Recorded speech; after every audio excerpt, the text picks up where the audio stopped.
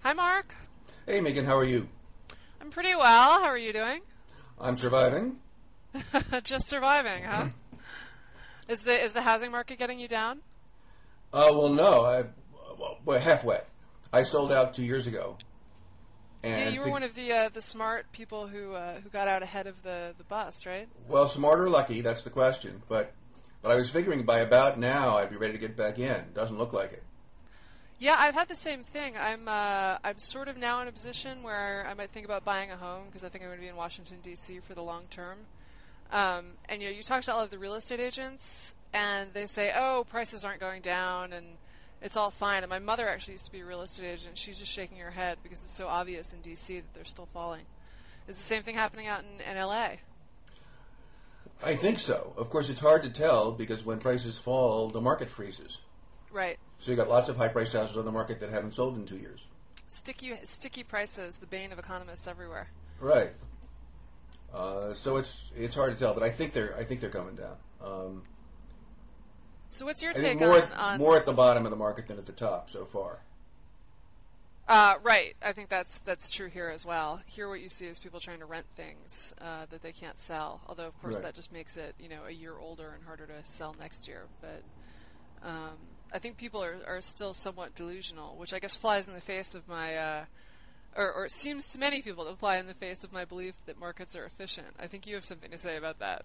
Yeah, I think I would distinguish between poachable and non-poachable markets.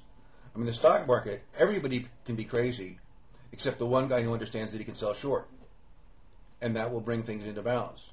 Right. It's very, very hard to be short housing, and since people are living in their own houses, they're Well, I guess free to be technically we delusional. are short housing, right? We're paying the carry to our landlord every month. Right. Yes. You and I are at least unhedged in the housing market, but it's hard to go any shorter than that, right? I mean, my conviction that not only did I want to sell my house, but I wanted to sell your house too, wasn't easy to act on. Yes, So I think please those have markets some very are pungent words for people who try to borrow their neighbors' houses in order to sell them. I think that's right. So I think those markets, because they're stickier, are more likely to be inefficient in the sense that you actually could make the right guess. I think selling your house when all of the executives of all of the home building firms were selling their stock was not a hard guess. And on the other hand, when I got to LA in 95, and the market had dropped about 30% and was now maybe 5% off its trough, it wasn't hard to guess that you should scrape together every nickel you had for a down payment. Yes, I think that probably housing markets are much. I mean, and this is something that's true. I've been arguing about efficient markets hypothesis on my blog for the last few days, and there's a lot of, I think, misinformation about what the efficient markets hypothesis actually says. I think there's a lot of people who believe that what it means is that the market finds like the true best price, which of course, right. All it means is you can't beat it on average. Exactly.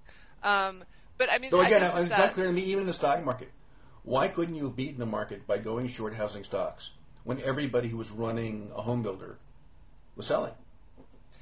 I think it goes back to this thing that the market can stay irrational longer than you can stay solvent. Part of the information that people want out of the market is if they think it's in a bubble, and I agree that there are bubbles, and I think Eugene Fama agrees that there are bubbles, is that you don't know when the bubble is going to end, and that's an important piece of information in and of itself, and your guess at when the bubble is going to end is no likely to be better than anyone else's guess. And so I knew someone in the stock market who made a killing in 2000 because he was short. He was short all the major indexes. He was short everything. Unfortunately, he almost went bankrupt in 1999 because he had gone short in 97, 98, and 99. And had it not crashed when it did, he would have been wiped out. Right. And I think that was the big problem for the housing bubble, is not that people didn't. I should say, there were clearly, as with any bubble, there were a lot of people, the James Glassmans of the world, who thought that it was actually going up. Right. And I really in a world that contains James Glassman, why shouldn't it be possible to make money? Buy what he sells, right? Isn't that like a perfect guide? Because you have to be able to guess where the herd's going, right? Then I guess. Are you likely to be better? I gotta say, if I could go short American foreign policy, I certainly would today. I mean, if they can't find anybody better than James Glassman to sell it. Is that amazing? That's the most amazing. even I am flabbergasted. I mean, I'm flabbergasted anyway because James Glassman and I are not exactly, I guess, kindred spirits on the investment front. I love Paul Krugman's line about Glassman. You know, there was an extra digit in Dow 36,000, and let's just hope it was the 3 and not the 0.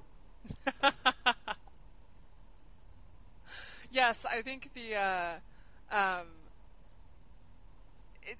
even James Fallows, who writes for The Atlantic, which is the magazine I write for, he likes James Glassman as a guy, but even he was like, this is like, you know, deciding to play me as the star forward on the Knicks or something. Right. Just because I really like basketball. Does anybody have any idea what they were thinking? I think my best guess, and I'm coming to the sad realization that I'm actually going to have to start paying attention to politics again because no one wants to talk about anything else anymore. But I've been sort of blissfully just ignoring Megan, they never did in Washington. That's true, but it's getting worse even in Washington and also on my blog. No one responds anymore unless I post something about, you know, how this politician is doing that or whatever. Yeah. But I'm sure you found the same thing. Is that it's just that the heightened people are just less and less interested in any topic that is not directly about like who's going to win the horse race. Well, and it's it's not like unlike parts of L.A. where nobody's interested in anything but the industry. Right. Yes. It's the mistake of having a capital that's just a capital. You know, if the capital were Philadelphia or New York, there would be people in it who cared about something other than government. And I think that would probably be good for the government. Yeah, I actually have a surprising group of friends here. Not a lot of them, but at least some friends who don't do politics. Right. And I've been one of them. I do public policy, which is not quite the same thing. But I think that from my limited, and back to the James Glassman question, I think from my limited exposure to these sorts of questions, the thing is that it's really hard to get anyone to take any position in the Bush administration because it's sort of like lashing yourself to the mast of a burning ship. Right. And so they're kind of scraping pretty far down in the barrel for most positions. I mean, Hank Paulson is a welcome exception to that. And whatever you think of the new housing plan, I think Hank Paulson has been a terrific Treasury Secretary and really pretty stunningly good at his job. But he's really been in the second half of the Bush administration the exception that proves the rule that the good people want out as quickly as possible because they don't want the taint of the Bush administration following the malodor following them through the rest of their careers. That would be my guess. I don't know. I think Treasury is the one agency that even the Bush vandals have not been able to wreck. I don't know whether we're ever going to be able to reconstruct Justice. I mean, Justice was a very high-performance, high-morale organization when I was there, and for a long time after. And it's hurting for certain. And I think that's true of a lot of places in town. Well, I think you have to give the Bush administration credit for trying with Paul O'Neill, but I agree. Treasury seems to be... I had a great conference call with them yesterday where it was a little weird. I was the only person who dialed into the conference call, so I suddenly had like 5 high-level Treasury Secretary officials just sitting there telling me about the housing market. Right.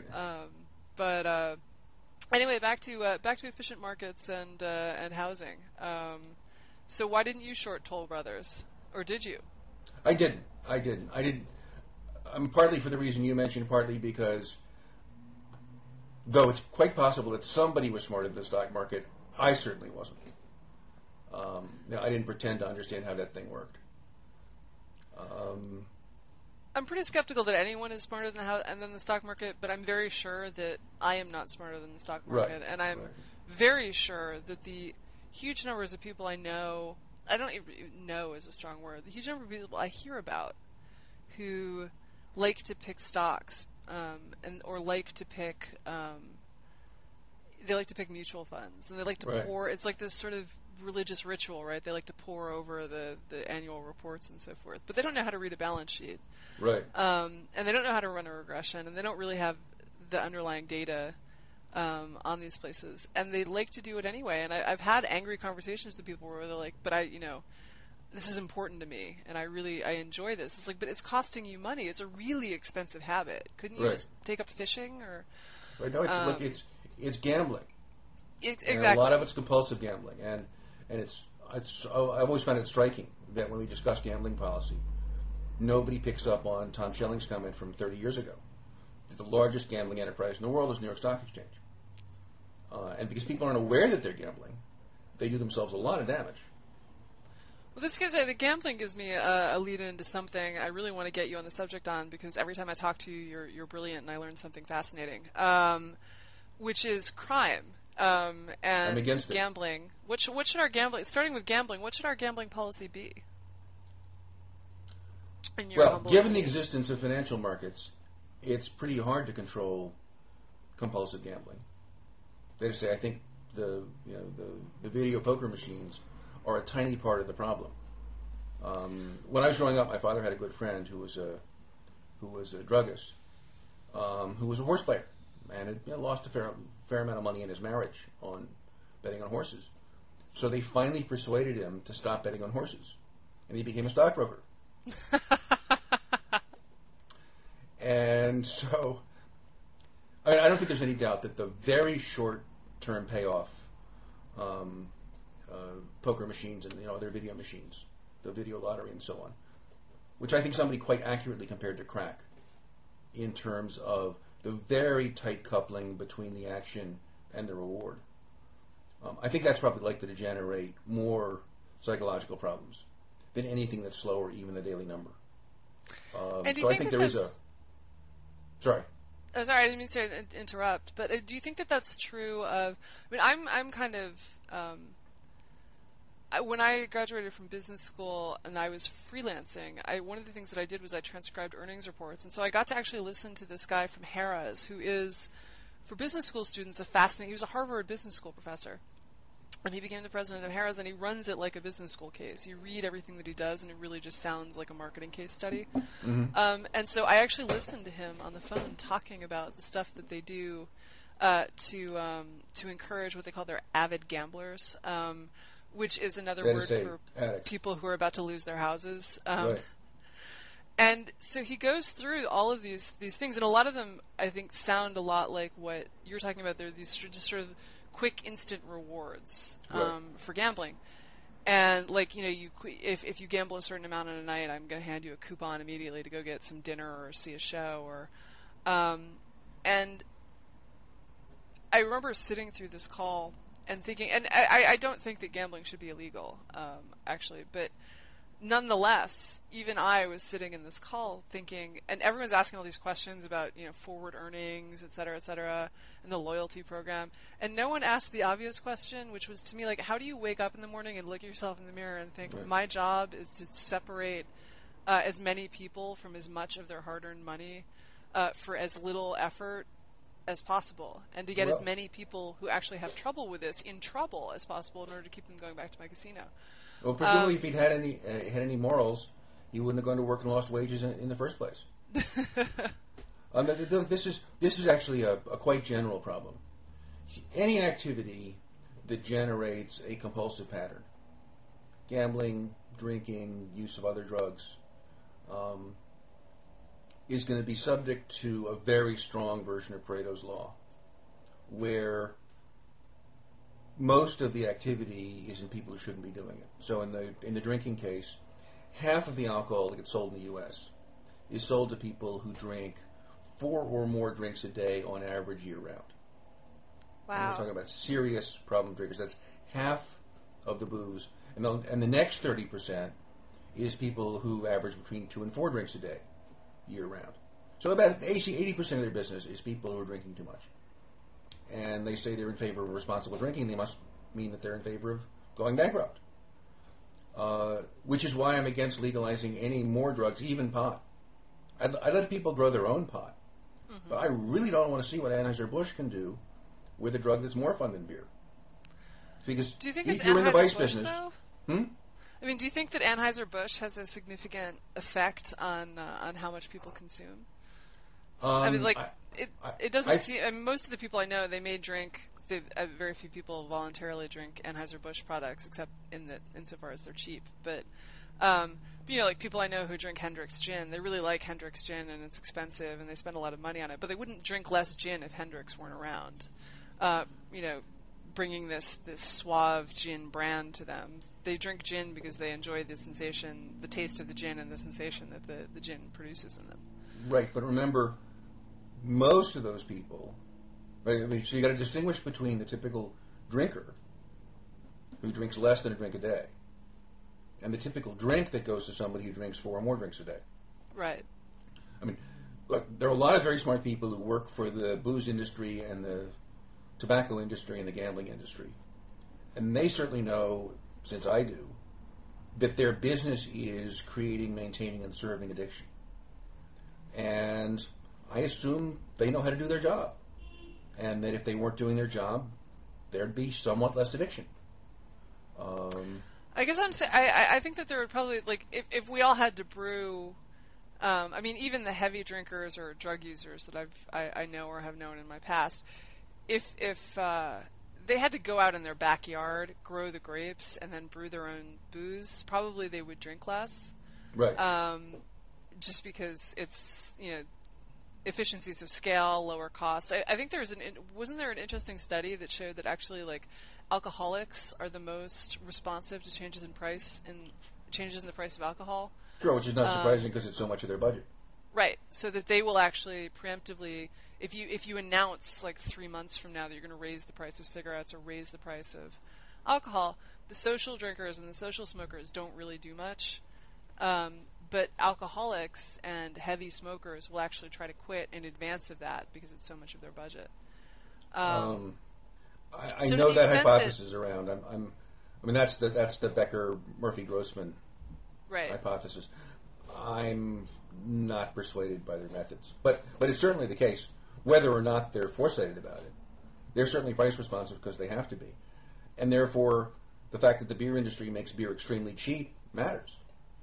But I think that it also I would say matters is probably true. That having in the same way that having a business that makes food affordable and easy to get makes us fatter. Right.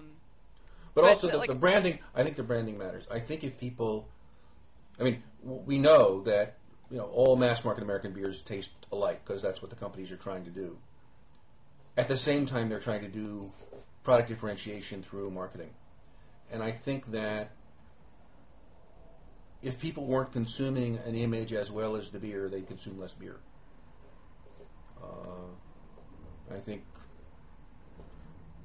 knowing that you're a Coors fan or a Budweiser fan or a Miller fan matters to people, even if they can't tell one from another.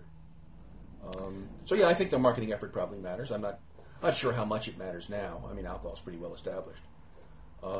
But I do think if you got a new vice on the market, the marketing effort would matter for it. And as we've seen with the state lotteries. And so I'm mostly against it. In the gambling case, I know what I'd do if I were in charge of preventing compulsive gambling in casinos or in the state lotteries. I'd simply require everybody who wants to gamble to sign up and establish a limit. If people didn't lose any more in Las Vegas than they went there intending to lose, the problem would be much smaller. And the problem is somebody gets on a roll, is $1,000 behind, and doubles up to try and get back to even. Right. And that you could prevent if you wanted to, but obviously neither the casinos nor the state gaming commissions want to prevent compulsive gambling because that's what builds those fancy buildings. I have to say, I was once I was in the position of having lost my credit cards in New Orleans and having to the credit card company FedExed me a credit card, but the debit company wouldn't, and so I had to go through the procedure that they make you go through in order to get cash out of an ATM in a casino. Which was the only thing. I didn't have the PIN number for the thing. Right. I needed walking around money. It was the most humiliating thing I've ever been through. I certainly I can't imagine that anyone who actually has a compulsive gambling problem manages to live through it because it's so everyone stares at you and they repeatedly ask you whether you have a gambling problem and if you've considered going to Gamblers Anonymous. I didn't, I wanted money to go to Jazz Fest and buy oyster shells and patties and right. But so I guess my question then is why shouldn't we bring back prohibition? For alcohol? If alcohol is by far the worst offending drug in America. In terms of volume of damage, sure. What? In terms of volume of damage, sure. Yeah. Not even close. Is it what are because you always get these comparisons and for viewers who don't know, Mark is an expert in drug policy, and so which is why I'm dwelling and asking him all these questions. What are the worst drugs in terms of, like, if you had to rank order, best to worst drugs out there of the common ones? Well, what again, are the least? What are the least harmful? You've got to distinguish between the harm per user and the total harm. So alcohol is probably not the nastiest drug in the world, but it does by far the most damage because so much of it is used. Right. I'd rank it pretty far up, actually, on the nasty drug list. It's not easy to make the list because there are so many dimensions, right? So legality, illegality is an important dimension. If you use an illegal drug, all sorts of bad things happen. Right. But just in terms of the drug itself, what the not obviously alcohol is going to show up as being terribly harmful because it's legal. Ditto, smoking is going to cause a lot of cancer because it's legal to use. But apart from the legality, illegality of it, what are just the substances? If we're thinking about like rank ordering which drugs should be legal, which shouldn't, which if any should be legal. Right. Well, there are at least three dimensions you want to worry about, right? So there's sheer toxicity, right? The drug that's most likely to kill you if you use it is nicotine in the form of cigarettes. Half the people who smoke are going to die early of smoking. And smoking basically doubles your mortality at any age. A really scary number. But that's all it's going to do to you. It's going to make you sick, give you lung disease and so on, and quite possibly kill you. But it's not going to wreck your life otherwise. Right? There's nobody you know of whom the first thing you'd say about him to somebody that you were telling about that person is, oh, he's a smoker. But there are several people you know where one of the first things you can say is, oh, he's got a drinking problem. Yes, that's true. Right? So nicotine's the most physically destructive because we take it in the form of cigarettes. If people smoke pipes, we much less so. In terms of bizarre and dangerous behavior, alcohol is probably the winner. Alcohol is the one drug which in the laboratory you can show generates aggression. It's actually not true of cocaine in the laboratory. I think Really? the reason cocaine generates so much aggression is that people take it with alcohol. And the two molecules together in the bloodstream form a molecule called cocaethylene. And that does generate a lot of violence. And so people talk about the drugs one by one, which is a little bit artificial. Mm-hmm. So in terms of bizarre behavior, alcohol and the stimulants compete, but they also combine with each other. So it's hard to talk about them separately. So that would be amphetamines and... Amphetamines and cocaine. Cocaine. And it's pretty clearly true that people who get in trouble with those drugs get in trouble more quickly than is true on average for alcohol. So if you look at the typical life course of an alcoholic, there were a couple of years, maybe several years, of controlled non-problem drinking before you started seeing alcohol abuse. Mm-hmm. You don't get usually that much time lag for cocaine or the amphetamines, particularly in smoked form or injected form. Though the instant addiction story is nonsense, but it's clearly a faster addiction. On the other hand, heroin, which doesn't generate much, and both cocaine and the amphetamines are terribly toxic. Somebody who's been a long-term heavy methamphetamine user probably has some cognitive impairments that are never going to go away. He's really actually lost some brain cells. Mm-hmm. It's also true of alcohol if you drink an awful lot of it. But you have to drink an awful lot of it for an awful long time for that to be true, right? Not so clear. There's some evidence that it's really the size of the biggest binge rather than the frequency that mostly correlates with cognitive loss. But oddly, NIAAA is much less, National Institute on Alcoholism and Alcohol Abuse, is much less aggressive about proving that alcohol is bad for you than the National Institute on Drug Abuse is interested in proving that cannabis, for example, is bad for you. So I don't think we understand that as well. But no, there's no doubt the particularly methamphetamine has some pretty serious cognitive losses and other kinds of toxicity. They're really tough on the body. And for a long time, many of us thought, well, the good news is that they're so tough on the body that nobody can do these things for a long time. And that turns out not to be right. I mean, a lot of us thought, crack addiction was going to be something people went through for 5 years. Mm-hmm. And it looks like 11 is closer to the median. Really? But none of that competes with heroin. If you take a population of seriously down and out heroin users, for example, from the criminal justice population, and look at them 40 years later, more of them are going to be dead than off heroin. There's a very famous study by Doug Englund and his colleagues at UCLA looking at a group that was in the California Civil Addict Commitment Program, basically a drug treatment prison back in the 1960s.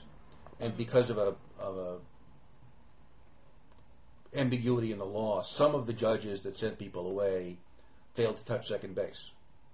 So there are a whole bunch of people who were sent to this thing and cut loose by the appeals court a couple of months later.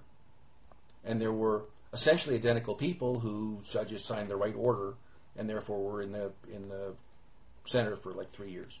Mm-hmm. And Doug Englund figured out, wait a second, we've got an experiment here. And has been following those two groups, the people who got kicked out at random, the people who had to stay in at random, for, I think, the last paper is a 42-year follow-up. And the first couple of papers were really encouraging. You saw big differences between the experimental group and the control group, even 3 or 5 years out, in terms of the level of addiction. And then you see the 10-year follow-up paper, and the lines start to come together, and after 15 years, you can't tell the difference. So, in terms of sheer persistence in misery, heroin's probably the worst. It does generate a lot of bizarre behavior. It's not especially toxic for you. It wouldn't be especially toxic for you if you were taking it under legal circumstances. But heroin addiction is such a misery. I find it bizarre because the first time I ever saw someone who was taking heroin, they basically showed up at my house, sat down and vomited, and then went to sleep. And I thought, that's not a drug I'd ever like to try. And since then, when I've taken opiates, they make me terribly sick. I've taken them only legally as prescribed for pain, and only been prescribed them a couple times. I can't imagine the attraction of sleeping and vomiting. Well, so a couple things. One is that people differ a lot in their response to opiates. Anything with fur, like stimulants, very few human beings don't respond positively to amphetamine or cocaine or caffeine. Mm-hmm. The opiates are different. Only about 25% of the population actually enjoys the opiates as opposed to getting pain relief from them. The vomiting tends to be a result of injection rather than taking it orally. It was just taking, I got prescribed Vicodin when I had my wisdom teeth out. It was just like, I threw up I showed up at the doctor's office and immediately threw up. And I thought, I remember this is what opiates look like. Right. That's not all that common. But it's true that most of the people who have been using heroin for a long time aren't getting much joy out of it. All it's doing is staving off withdrawal. Whoever constructed the myth of Tantalus actually must have met an addict. Because that's the addicted life. You're surrounded with water and you can't ever get a drink. We talk to long-term heroin addicts, and they all say the same thing. The heroin on the streets today is just terrible. When I was young, the dealers would give you good stuff, and now it's all garbage. Now, we know, in fact, that the potency of street heroin in the U.S. is up a factor of 10 over the last 20 years. And what's changed is their neurons. Wow. They'll never have that first experience again, but they'll chase it forever. So the opiates really are a special class. And that's the reason that for a long time people identified drug addiction with heroin addiction. And so cocaine didn't look like an addictive drug because there wasn't a marked withdrawal syndrome. So it turns out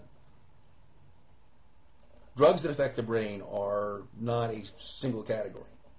Right. And they're dangerous on many different dimensions. So it's hard to do a clear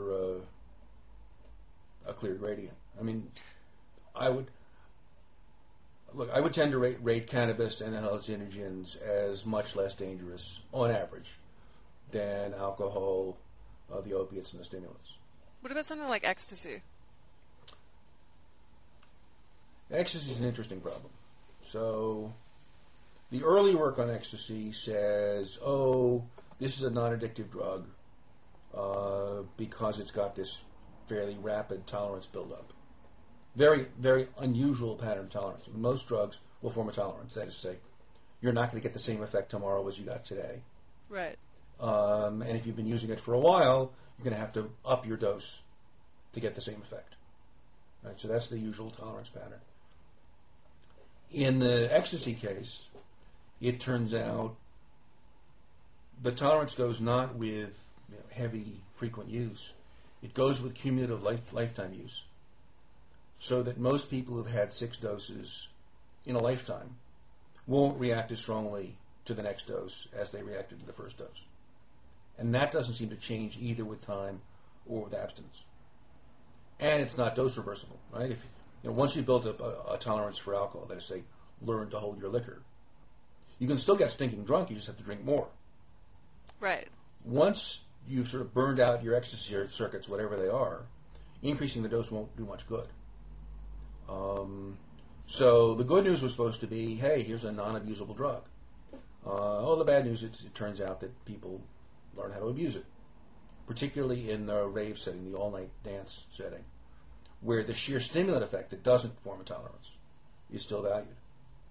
So a lot of the people who are using lots and lots and lots of ecstasy 3 nights a weekend and doing themselves, I think, some real damage, aren't much getting the effect they used to get from ecstasy.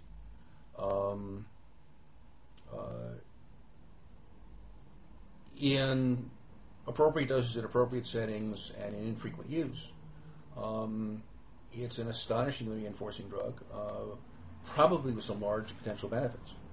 And that the tragedy with MDMA is that it was converted from a potentially useful drug for therapy or self-examination into just one more party drug.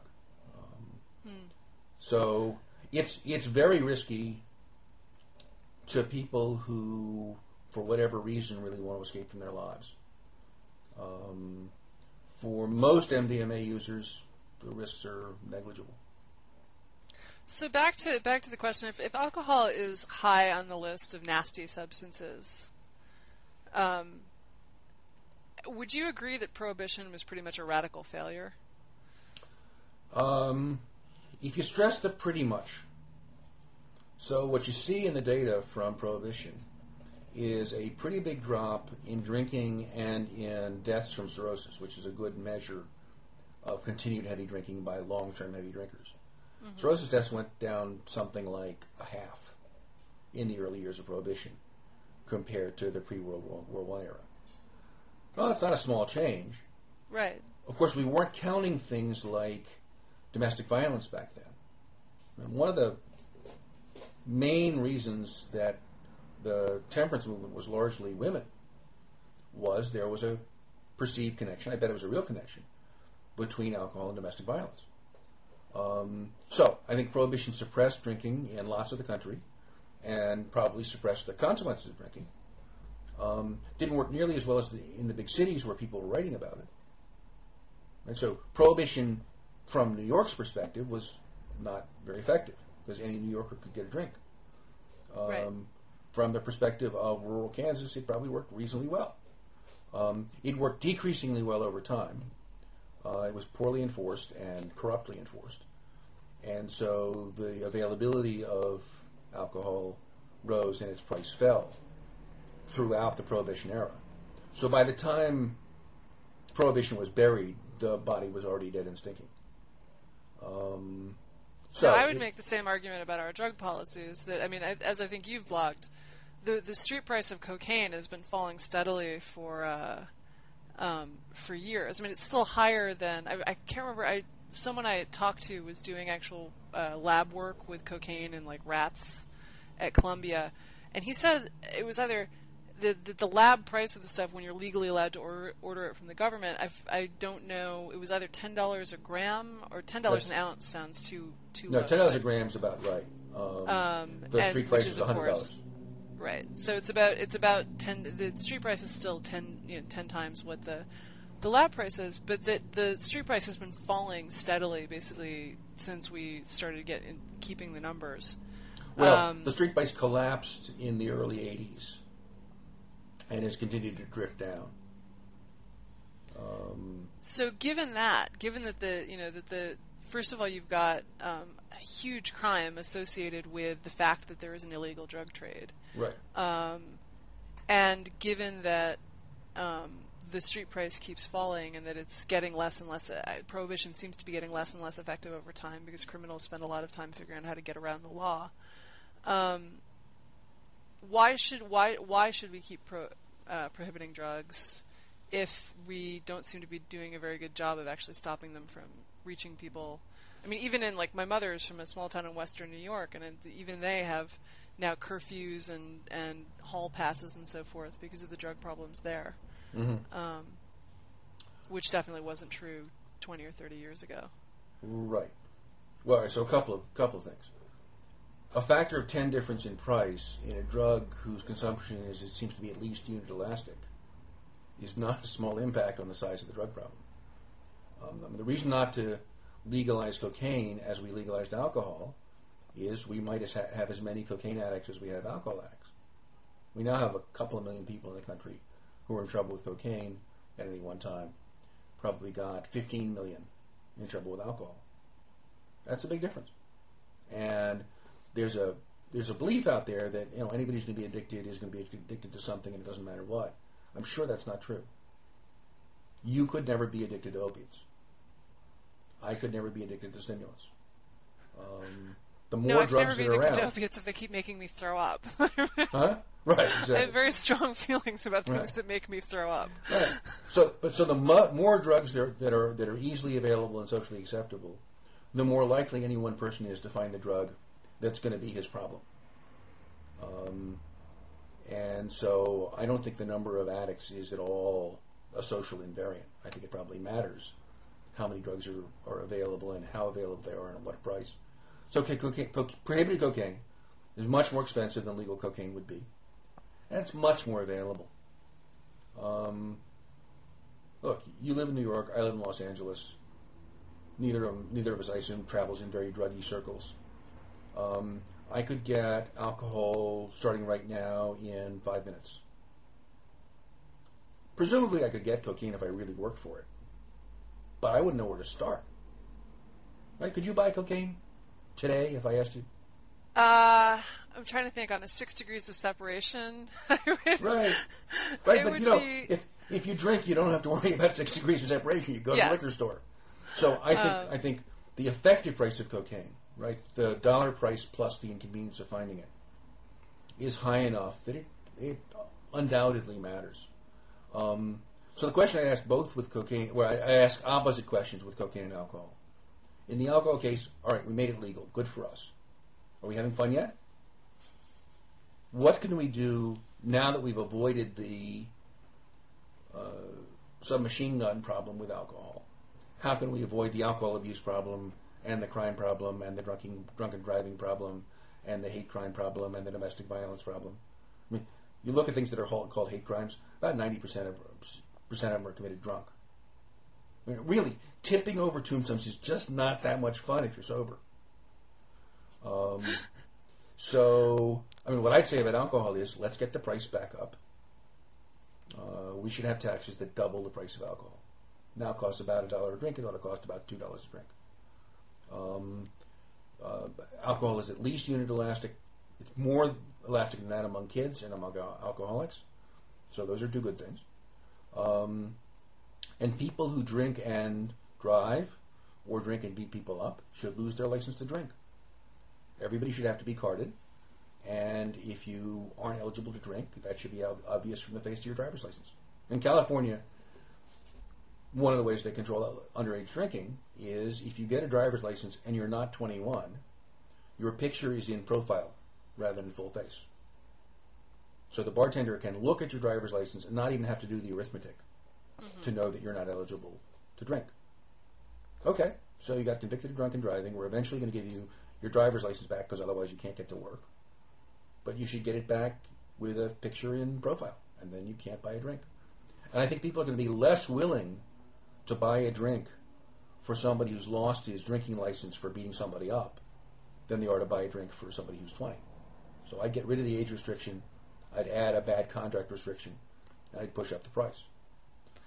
So why not do something like that? Because my argument, like, I want to say I agree with you that I think that the argument that no one, if we legalize drugs, no one extra would do drugs, that's silly. I mean, if you reduce the cost of something, more people will do it. Right. We might quibble about how many more people would do it, because in my experience, like, the people I know who have developed serious problems with either alcohol or any sort of drug are the people that I would have picked out, like, in junior high as being the people who were going to develop these problems.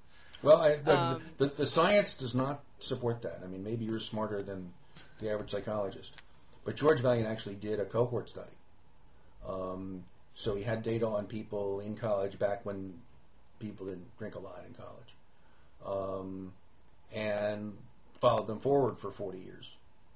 And discovered that the alcoholics certainly had the classic alcoholic personality profile. But what is that? Just on I'm not sure I can describe it precisely. There's a kind of magical thinking that goes with it.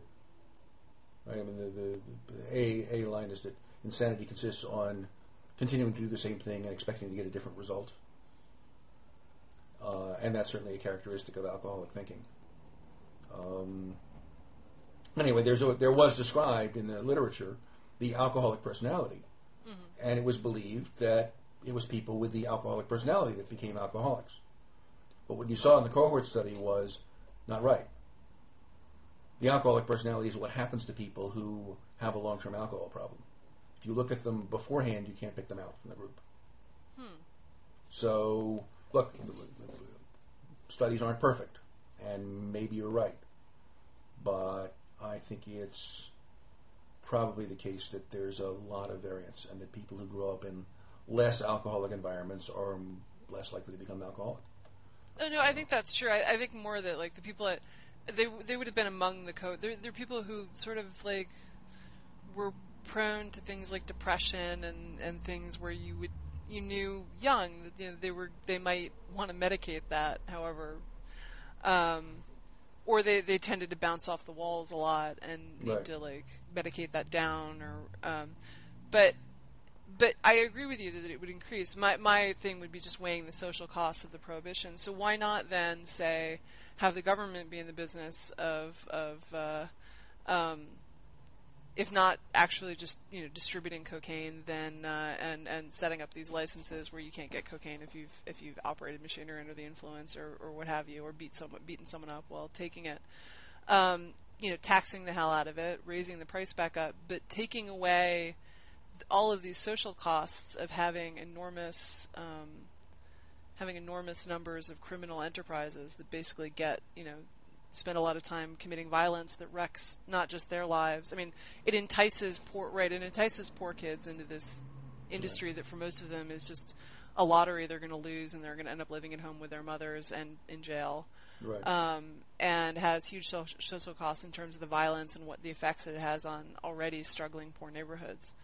I think David Boehm has made this argument that cocaine prohibition is a good deal for the middle class and a rotten deal for the underclass.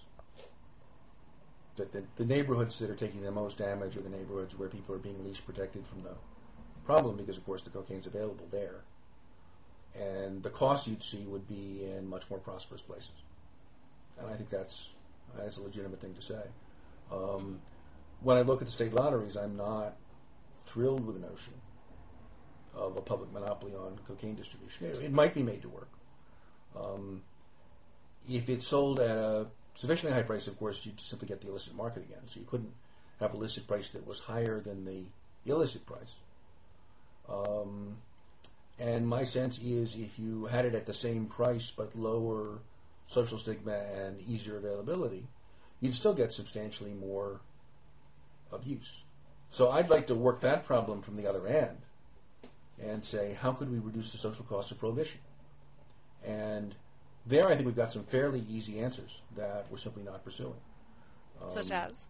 such as breaking up street markets using low-arrest crackdowns. Right? So this is the High Point, North Carolina approach, where you identify the dealers in a street market, make cases against all of them, and then call them all together for a meeting and say, "Hi, fellas. Here's the felony case against each one of you. Here's the videotape. When you see yourself committing a felony, please raise your hand." Now, we've got lots of social services available for those who want them, but the market's closed. Any of you who even smell dealing goes away to prison. We don't have to buy from you again because we already bought from you. If you do that to all the dealers at once, there's suddenly no market there. And anybody who tries to set up shop stands up like a sore thumb and gets arrested. So that was tried, and they basically broke up a 20-year-old market with 5 arrests. The heavy cocaine users mostly have to commit crimes they get arrested for to support their habits. I mean, they're people who are rock stars or hedge fund managers or crooked lobbyists who can support their cocaine habit with more or less legal money, at least money they don't get arrested for. Mm-hmm. But most heavy cocaine users wind up stealing or dealing or hooking. So if you simply shut down cocaine use among the criminal justice population, which you can do with frequent drug tests and a couple of days in jail every time they're dirty, it's being demonstrated in Hawaii right now, you can greatly shrink the cocaine market and the crime associated with it without putting a lot of people in prison. And then I'd cut back radically on the sentences. I'd focus the tough sentences on people using violence or corruption or using kids as apprentice dealers or dealing in a way that disrupts a neighborhood. In New York, when the cops cracked down on street dealing, the dealers got cell phones.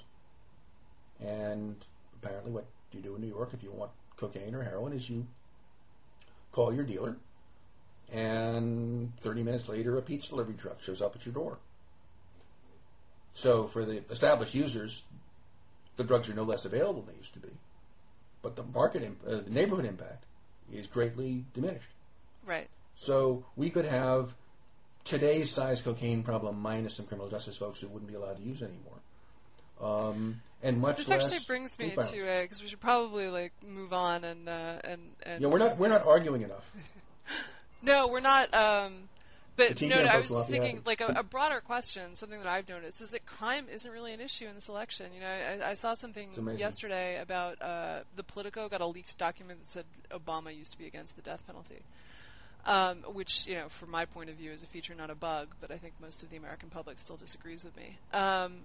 But what's fascinating to me is that this really, what I really thought in the end was who's going to care. This is just crime, which for certainly through the 96 election was this hugely salient issue, has just kind of disappeared from people's radar as something that certainly at the national level they're particularly interested in. I mean, would you agree with that? I think that's right. I mean, not surprising, crime's down close to 50%. Right. I think that was actually an issue on which in some ways the public was closer to being right than the academic and political elite. Crime was a huge issue. And I'm sad we solved it in a fairly stupid and brutal way. But that was probably better than not solving it. Do you think that we did solve it, or that it was just abortion or demographics or one of these other solutions, these passive solutions that have been offered? Yeah, I think the abortion evidence is only so-so. The lead evidence is actually pretty strong. I think probably the biggest anti-crime measure of the last half century was getting lead out of gasoline. The impact of lead on intelligence is very strong. I mean, you probably have a 5 or 7 point IQ edge over me simply because you're younger. I wonder if that explains some of the Flynn effect. It certainly explains some of the recent change in measured cognitive performance, but the Flynn effect goes back to 1850. I mean, I think Flynn is right. It's essentially the intellectual stimulus provided by the environment, much more than certainly nutrition and environmental protection, including from things like lead, matter. But I think there are other things than that. Lead also has direct effects on behavior, increases impulsivity, and so on. So If you looked at lead, you'd say, oh, this is a heavily criminogenic substance, and we've really gotten rid of it. I think smarter law enforcement accounted for some of the drop. I think just more law enforcement accounted for some of the drop. There are heavy positive feedbacks built into this because as crime goes down, the pressure on the remaining criminals goes up. So there are now 3 times as many burglars in prison as there were in 1980. And there are half as many burglaries, which means the average burglary now costs you 6 times as many days behind bars as it did in 1980. Now, if people are at all price responsive, that ought to matter. So I think it's a complex of things that happened. But since almost all the public discourse about crime was stupid and in favor of nasty, unproductive policies, I'm happy that it's not salient. Same thing with drugs. Salutary neglect is probably a good approach both to drugs and crime at the moment. The professionals in the crime business are getting smarter, and probably the less jostling they get from the politicians, the better. It seems that in the case of drugs, it's really just been replaced by immigration. So I'm not sure. No, that's right. That's right. I mean, the social critics who talk about moral panics are they're clearly onto something. Though having identified something as a moral panic doesn't mean it's not a real problem. I guess immigration is the new crime. Dragging it back to the election, because we know that's what sells. Right. Giuliani is probably going to, one of the things I'm sure we're going to see in the campaign is him taking credit, we already have really, right, for New York's amazing crime drop. What's your take on that? And really, Bill, many people would argue it's Bill Bratton and Giuliani just sort of ran in front of the camera as Bill Bratton was pulling off a major success. But what do you think? Is that... Far be it from me to say anything nice about Rudy Giuliani, who's the most dangerous candidate for president of my lifetime, and I lived through Nixon. But Bratton didn't appear out of nowhere. Giuliani picked Bratton, and Bratton was a non-obvious choice. And do you think really Bratton really made the difference that he claims? He made a difference. There's no doubt. There's no doubt. I mean, yes, crime dropped everywhere in the 90s, but it dropped further and faster and for longer. I mean, crime is down in New York every quarter since Bill Bratton took over as police commissioner. And he made a lot of institutional change that's still there. The CompStat system is a really good idea. And it's an interesting question to how many other public services we could apply it. I mean, you need good outcome measures, and you need outcome measures that are quickly responsive.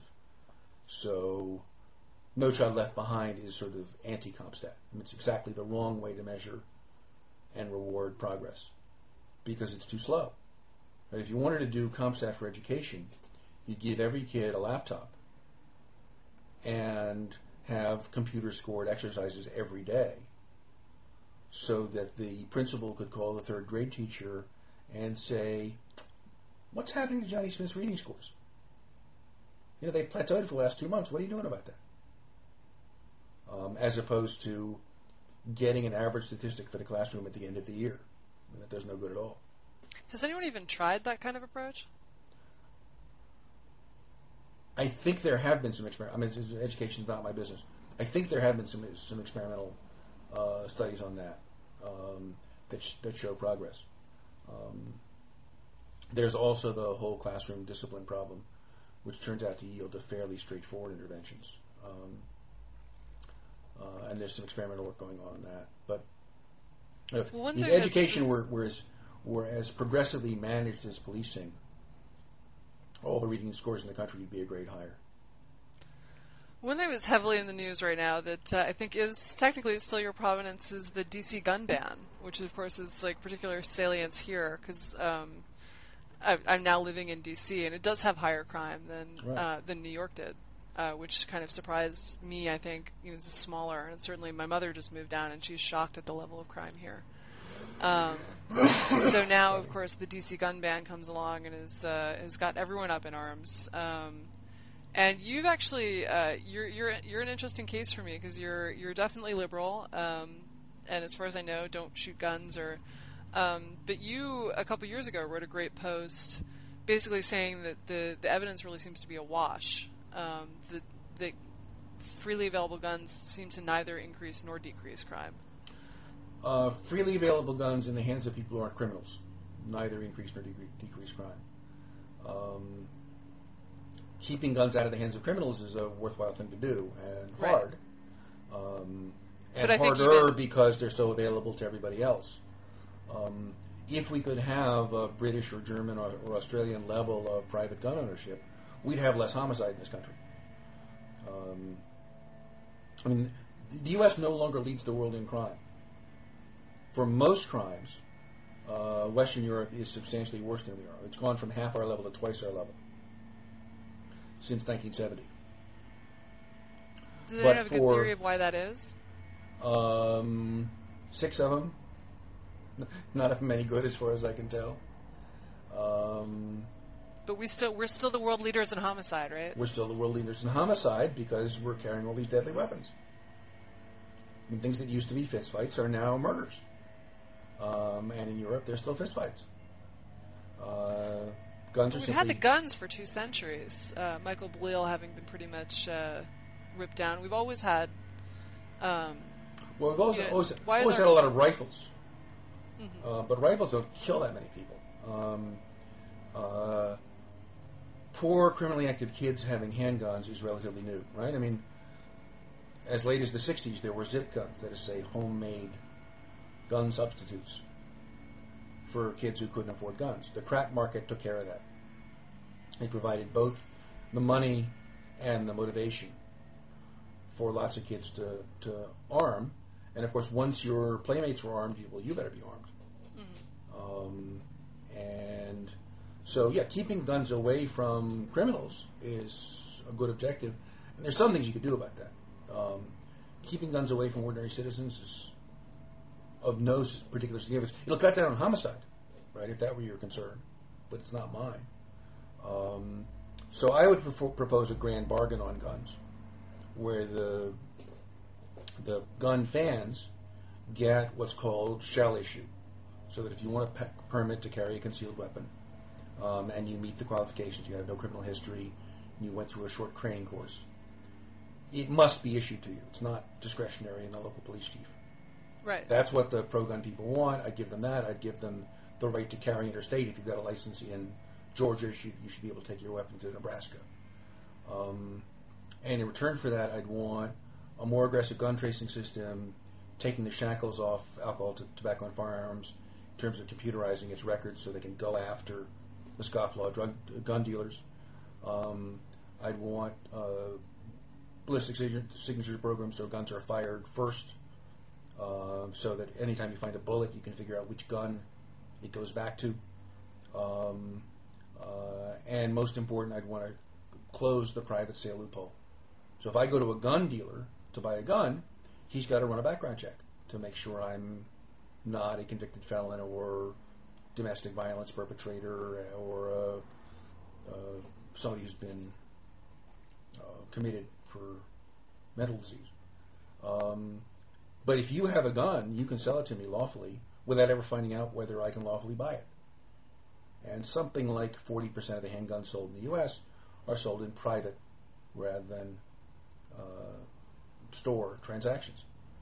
That's the famous gun show loophole, which of course doesn't exist because there's nothing you can do at a gun show you can't do anywhere else. Right. Just that gun shows are where those transactions often take place.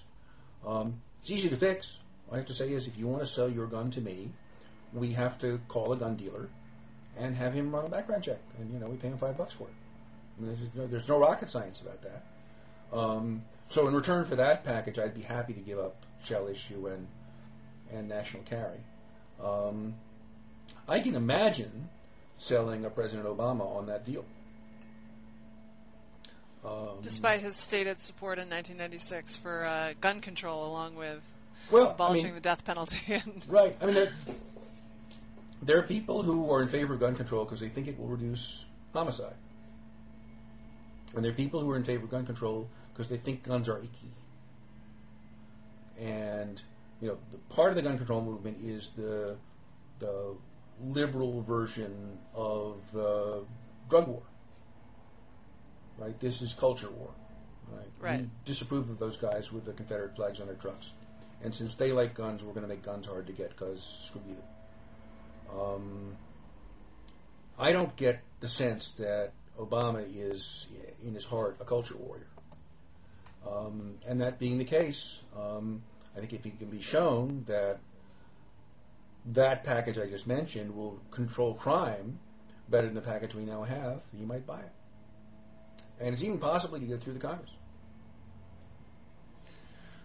I think the problem is that, and as a pretty avid gun rights supporter myself, I actually I've long been an advocate and gotten skewered for it by people on my own side of that people should have to. It should be like a driver's license that you should have to prove that you know how to point and shoot the thing, because I have seen morons with guns, on the first time on a firing range. And frankly, I don't want someone out who has not really internalized the message, know your target, don't point it at anything you don't intend to shoot, always assume it's loaded, etc. I don't want those people out on the streets with a gun until I see know how to... I see your Darwinian convictions are just not very deep.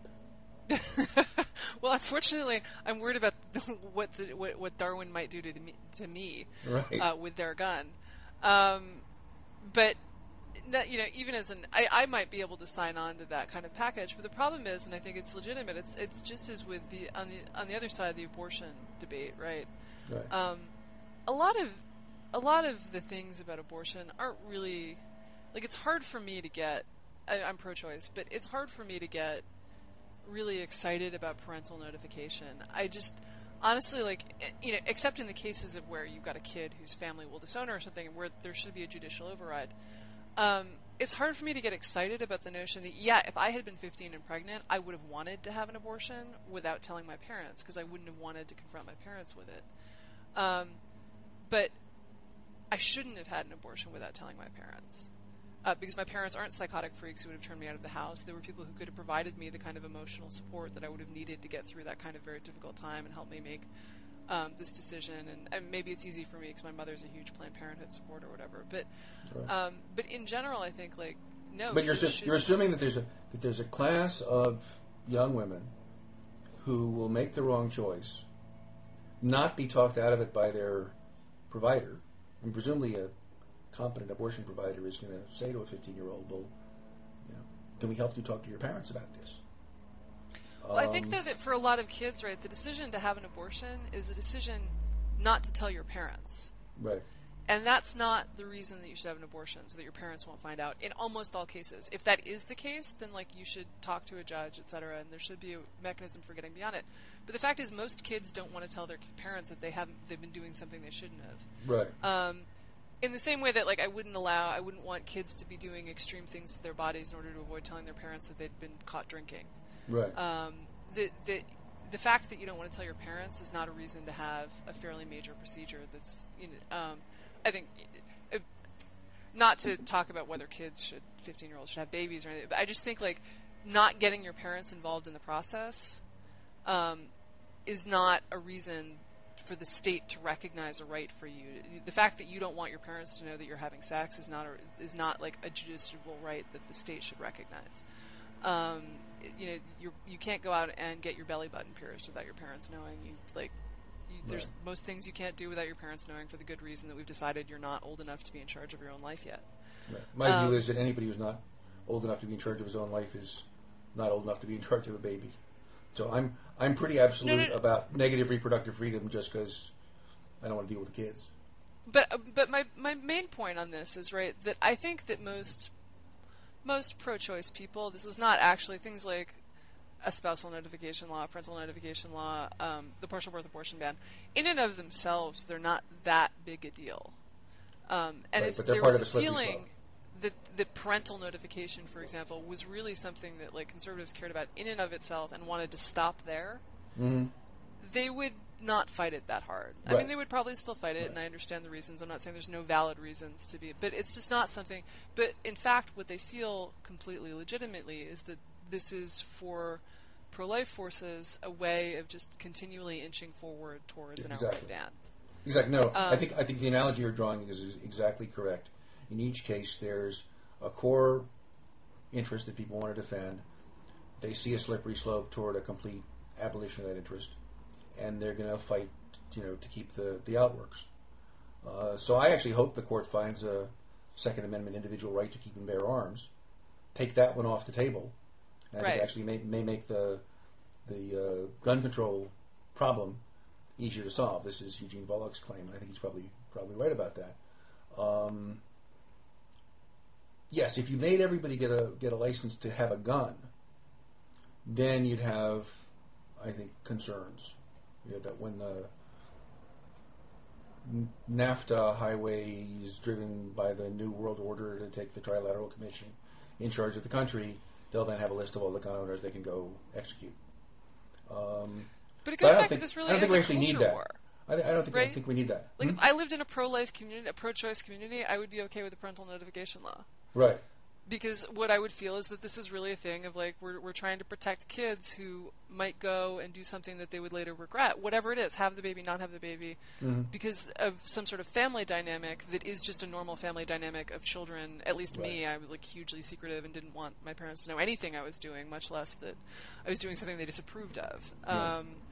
But the fact is, because you live in a community that's partly pro-life, it's a battle against those people. And similarly with guns, it's a battle against. I mean, I think it's actually, if I lived in a totally supporting gun rights community, I would be totally okay with having a license to. Well, no, this is just for concealed carry, right? I'm not insisting on that for ownership. I would actually institute a license to have a gun in the same way that, like, if you're planning to operate a car, right. You should. I think you should have to have a license to buy a car if you're gonna drive it. Like, if you're gonna have a gun in your house, you should have to prove that you know how to shoot it and take the safety off and put it on and load it and unload it and all of those, like, basic. But that's what the license would consist of. It would consist of proving I am familiar with the operation of this piece of equipment. I'm not going to randomly kill someone because I'm just a total moron. And actually, you could develop that down to the gun dealer as well. So the gun dealer has to do a background check and has to certify that he's check the person out. Right. But and then you don't have the list of gun owners. That's the thing, is that I then have a legitimate fear that because there are people who want to ban guns, that the list is just going to create a list that they will then use to come and take all the guns away. And so partly the constitutional thing would fix that, but partly if you devolve it down to the gun shop, right, then there is no list. Right. Just as you could do the Al Gore lost the presidency because he called for gun registration. Everything you want from gun registration in terms of law enforcement, the ability to find out who last lawfully owned the gun that you found next to the corpse, you can get with gun tracing. And so you decentralize the records down to the gun shops. So I think there is a politically viable compromise that gets you almost everything you want in terms of reducing homicide. From your lips to God's ears. Maybe we could finish up with something that you talked about wanting to talk about, which is Robert Frank's luxury fever, which seems very appropriate this holiday season. Yes, indeed. As I'm bombarded with invitations to buy excessively expensive electronics, right, and other things to show off my wealth. I'm glad you have some wealth now. I don't actually. I'm invited to show off my putative wealth, which sadly is mostly invested in my new sofa. Right. But I'm saving it. I'm putting it away for the grandchildren, so they'll have the sofa. But you brought it up. So why don't you shoot on luxury fever and? So I think Frank makes 4 points, all pointing in the same direction, which is that more wealth, that is to say, being able to satisfy more of your material preferences, doesn't, at a social level, make people happier.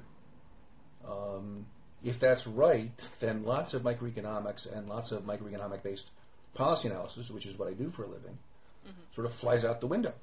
But I think they're all pretty good points, right? So he starts with the Tibor-Satosky point, which you can actually find back in Xenophon, that people acclimate to levels of consumption and therefore only enjoy themselves when they're consuming better than they usually consume. Right. So in the Hero, Here the tyrant says to Simonides, the wise man, no, you're wrong to think that tyrants have the good life. Because what's the good life? Right? It's dressing up in your fancy clothes, having a feast, and having sexual access to people of superior social status. And if you're the tyrant, well, you never have a feast because that's your everyday meal. You never dress up in your fancy clothes because that's your working uniform. And there is no one of superior social status to have sexual access to. So it's really a boring life. And then Satosky, adds a lot of psychology and neurology to that. But if that's right, if you take the matching law seriously, then giving people unlimited resources to satisfy their preferences won't, in fact, maximize their well-being, because they're going to maintain too even a tenor of consumption. Right? Having an occasional feast is much better than eating a big meal every day. And there were times when there were social and religious reasons to have a feast, but that's hard, or not to eat a lot when you weren't having a feast. That's harder and harder to enforce. So I guess I would have to challenge. I think there's a really good paper, and I forget his name. I just tried to Google it and couldn't find it. But it's a paper called My Pain, and it's written by an MIT economist who specializes actually in these sorts of behavioral economics questions. And one of the things that he's tried to do is he's a burn victim, and so he's lived his entire life with disfiguring scars, lingering pain from the scars. He has to manage all of these things, and his limited physical mobility and all these things. And he says, look, I self-report at the very high end of happiness. Like a lot of the data that Robert Frank uses relies on this. It's and it's really hard to see how you would get some other kind of data, but I self-report at the high end of happiness. But do I think I'm as happy as I would have been if I'd never been burned? No. In fact, like, I'm in pain and it hurts. But I just, right. When I self-report, I'm taking that baseline and saying, like, well, this is as good as I can get given that I have these burns. Right. I'm really lucky that I have this awesome wife who married me despite my burns. Right. I have all of these things that I have, even though my baseline is lower, so I self-report as a high level of happiness, but it doesn't mean I'm actually as happy as I would have been. That when we self-report, think about how hard that experiment is to do. Oh, I agree, but I think certainly he knows that he would be happier if he woke up tomorrow morning without the scars and the pain. Mm-hmm. And that's certainly true. He'd be delighted. He'd be euphoric for 6 months. And the question is, when he eventually went back to baseline, would it really be a higher baseline? Now, in that case, the answer is probably yes. Yes, I would say. Or think about a model that, say, Americans can understand of the dictator. Think about the most popular kid in high school or college. So this guy gets all of these things, right? His parents, he's usually fairly wealthy. His parents enable him to afford a high level of eating and drinking. He has sexual access to the highest status women on campus. He has almost no responsibilities, and he's looked up to by everyone. So he's got this enormously high status. Now, when he leaves college, we all at least fantasize that this is true, but I think, like, in many cases it actually is true that those people peak young. Right. My mother was talking about going to her high school reunion and finding out that all of these people had sort of ended up, like, working in the cafeteria, and that, in fact, they were kind of happy. Because they were the kind of people who were fairly content with what my mother thinks of as fairly little. But at the same time, they're not as happy as they were in high school. They're conscious of the fact that they peaked. Right. And I think that's completely built into the Satosky model, right? That's his whole point. That every time you consume something you enjoy, you're raising your baseline, and therefore making it harder to get enjoyment in the future. I mean, his account is that pleasures, that is, say, things that are positively valued when they're present, turn into comforts, things that are only negatively valued when they're absent. And so, yeah, and that seems to support the story that says, it really wasn't a favor to that kid for him to be so successful in college because there's no place to go but down. And so one implication of this is it's useful to have a rising consumption bundle over time. Well, that's the Benjamin Friedman argument, right? Is that people, if they don't have a rising consumption bundle, people can have a rising consumption bundle one of two ways. You can have a rising consumption bundle relative to your neighbors. In other words, you can be in a static economy, or even a shrinking economy, but as long as my relative position is changing, I'm better off. But you can also just have a rising consumption bundle relative to what you used to consume. Right. And that is, as long as one of those two things is rising, you will actually become not only happier but nicer. You will do more of the things that we think about as moral, like you'll give more to charity, you will be less racist, you will be nicer to your spouse or whatever. And as long as those things are falling, as soon as those things start falling, you get into trouble. That seems completely plausible, but it's true at any level, right? So on the one hand, not everybody can be taller than everybody else, except you. So that's a problem, right? Everybody will report being happier with more money. That's right. But if they're reporting that only because they have more money than someone else, then that's a zero-sum game.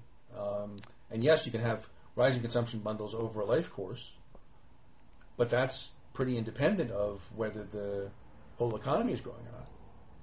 Well, but I think you have to challenge, first of all, assuming that it's actually there's some utility out of being taller, which I might dispute, it would be very utile for me if everyone else got taller because it would be easier for me to find clothes and fit into airline seats. I've toyed with the idea of moving to the Netherlands solely for this reason because everything's big there. Well, there may be an important sex difference on this dimension. But in general, there is a benefit to men to being the tallest. Right. But there are also just benefits to being taller, right?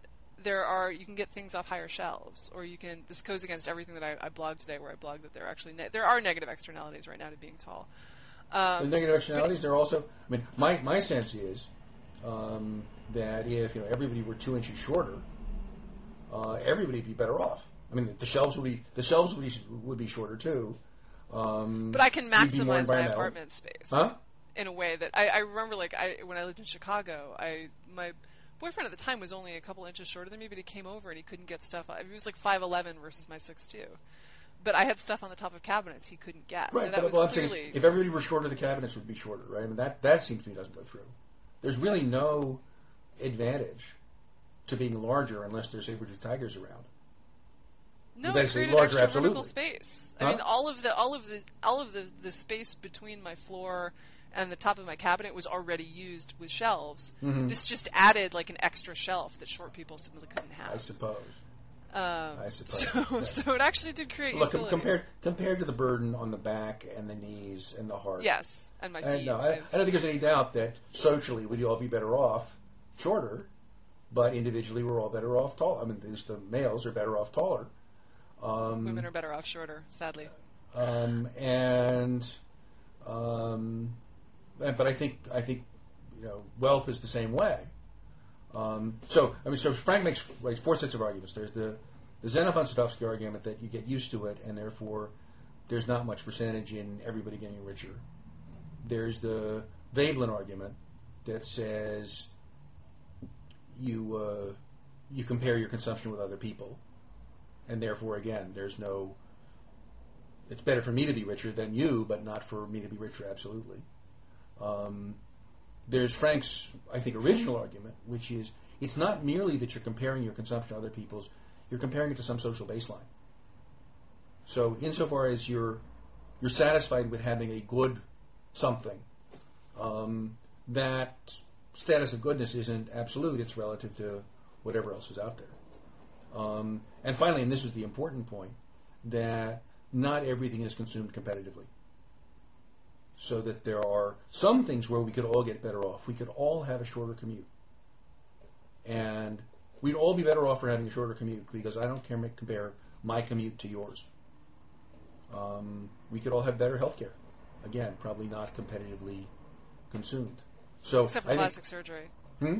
Except for plastic surgery. Except for plastic surgery. And yes, plastic surgery is the interesting counterexample there. But right? I will get back to this and argue that I think it's hard to, for example, plastic surgery. I remember there was this show on Fox News a couple of years ago, maybe 5 or more years ago. It was called The Swan, and it's really horrifying. They take these women and they make them lose weight, and they give them plastic surgery and like dental implants and all this stuff. And you start watching it and you think, this is just gross. I'm watching some sort of grotesque American circus. Right. But here's the thing. Over time, they took women who were literally disfigured. I mean, there were women they took one woman who, like, when she was growing up, they called her the witch because her nose was so long and spiky. And another woman whose teeth had just all come in weird, and were just sort of not an attractive color. And nothing that you would think in any of these cases, oh, the state-run healthcare system will take care of it, right? They weren't, they didn't have a cleft palate or something, but they all had things that were, not all of them, but many of them had things that were severely wrong with their face. We're not talking about, like, getting cheek implants. We're talking about fixing major things that made them pretty hideous. Right. And at the end of it, you saw that, in fact, this plastic surgery had taken women who were at the very bottom end of the distribution, made them normal or even, above normal. And so, yeah, in some sense, that's a competitive good, right? They're just truncating a distribution. But in some other sense, like, being able to truncate the distribution and move the bottom tail up, given that we're actually evolutionarily hardwired to enjoy beauty, not merely as a positional good, but also as a right. Like an absolute standard. Oh, look, I don't think there's any doubt that, it's certainly plausible that you could reduce the absolute number of people in the population at whom other people look and go, ooh, ick. Right?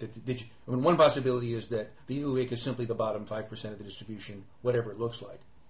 But I find what you're saying completely plausible. That there may be an absolute rather than merely a positional good there. But that's the analysis that Frank urges us to do. To understand that there are some things like bigger TV sets that we probably don't enjoy absolutely, and other things that we do. And insofar as we can shift our economic activity toward producing things that are absolutely enjoyed rather than positionally enjoyed, we'll get happier for the same amount of stuff. Now, that sort of wrecks most of what I know about economics, but it seems to me likely to be true, at least substantially true. I think that for me, it goes back to the fact that, like, it's very hard for me to establish. I think that on a personal level, I actually think this is true. Right? The high I get from buying a new gadget is short-lived, and I buy too many gadgets because I enjoy the high.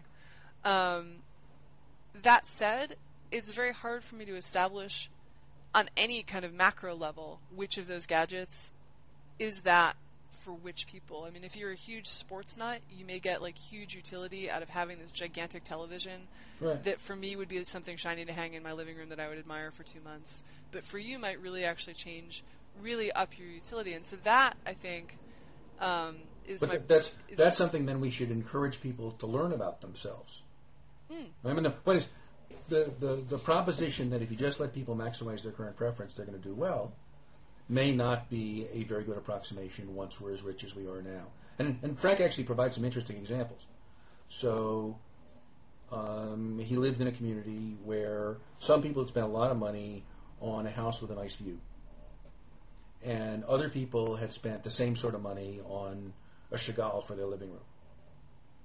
And he reported that the people with the view still were really into it 5 years later, and the people with the Chagall said, it was great to have, and now it's wallpaper. I enjoy it when somebody else comes over and looks at it. Well, that's an important thing for people to know if they're going to spend important money on one of those two things. Right. So I think he's pointing us toward a whole new set of inquiries and away from a set of assumptions that are our objects. Hmm? I think what it points to ultimately, right, is that when you buy an object, in the same way that when you buy a stock, you should be pricing the expected future cash flows. Right. When you buy other objects, that you should be trying to price the expected future utility flow. Right. and that we need a better set of metrics for evaluating what things have high future utility flows. But Right. and I'm not against that, but I am against the idea that many people have put forward that therefore we should just tax the hell out of people with high incomes because they don't really enjoy them anyway, and we're preventing people from this positional race that makes them deeply unhappy.